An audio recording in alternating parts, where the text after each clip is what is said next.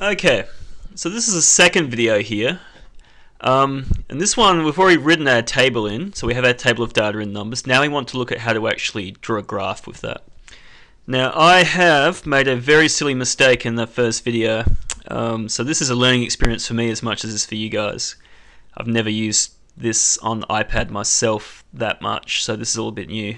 So I did make one mistake, and that was I should have had my headings in these grey boxes here instead of starting in the white, because in numbers headings are supposed to go in those dark grey boxes, which I didn't know. So I'm going to have to move this whole thing. So the way I do that, like always, click in the first top left hand cell, press the little button, little dot in the bottom right hand corner there, and drag to highlight everything. And when you get all these options, choose cut to cut the whole thing off. And now I'm going to press in one of these grey boxes like that and press paste. So that's moved everything up. So now those headings in my table are in the grey top row where the headings are supposed to go. So now it's going to work okay. So I should have done that before, but you might need to make it change like that to your table, because otherwise what I'm going to do now is not going to work for you.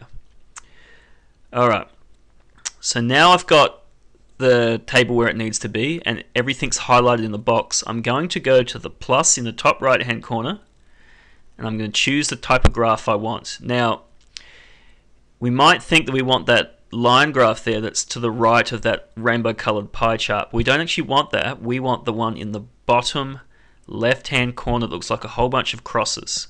So we choose that, and there we go, there's our graph.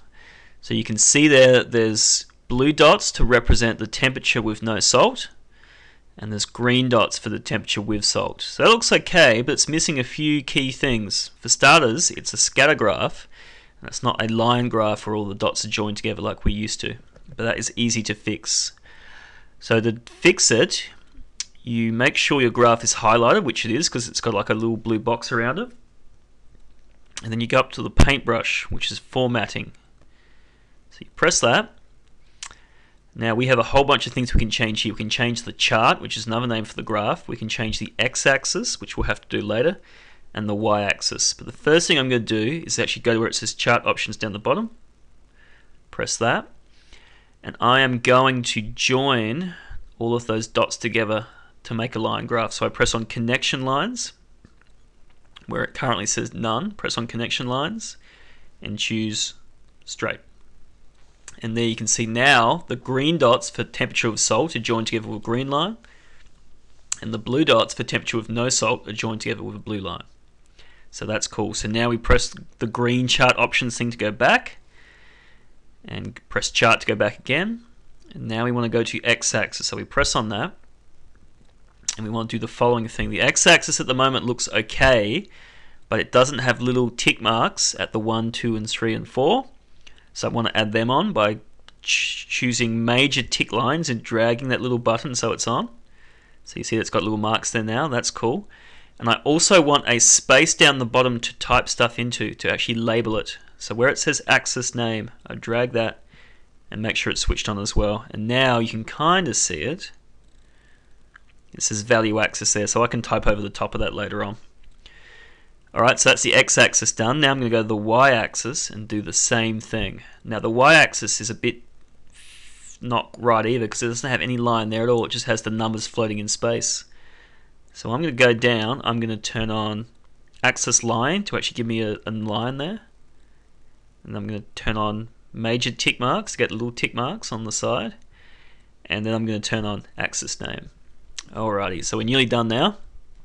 So now I press out of that, and the first thing I'll change is the X thing. So I'm going to double press on that, and the keyboard will come up, and there I'm going to type in exactly the same thing that I had in my table, which was time, and then in brackets, minutes. And I press done, and then I'm going to go up, and I'm going to do the same thing. Oops. You might have to just move your graph if you're having trouble selecting it. Double press on where it says value axis on the Y, and here I'm going to type in temperature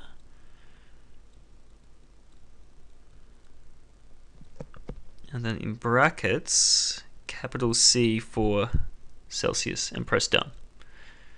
Cool, and there it is, there's my graph. So that looks pretty good, pretty professional. Now that's ready to just be sort of taken and copied into a Pages document. So very quickly I might just go through how you do that.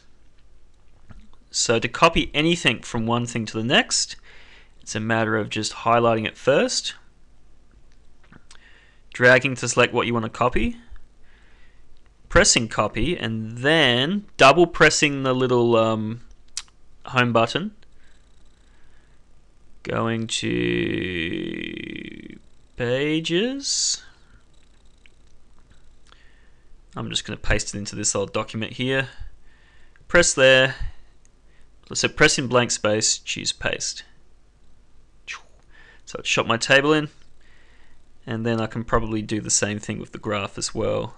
So make a clear spot to paste my graph in, go back to numbers, scroll down to find my graph, press on it to select it, choose copy, double press the home button again, go back to Pages, press in the blank space, choose paste.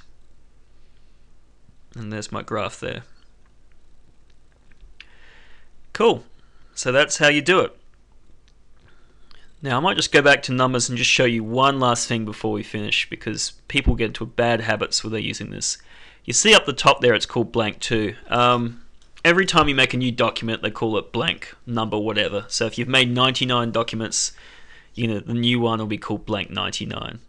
That's not a very good habit to get into, because then you've got all these documents in your iPad and you have no idea what they're supposed to be. So I'm going to rename this. So to get out of this I press Spreadsheets, get back to this, and then I press and hold on blank until it starts wobbling like that. Then I let go and then I press on it again, and then if I press on the name blank I should be able to, this screen should come up, and then I just give it a suitable name. So I might call this like, boiling water experiment. That'd be a suitable name. So when I come back to that later on, now I know what it is. Alrighty, so there you go. Now you know how to do a table and a graph in numbers. So we are done.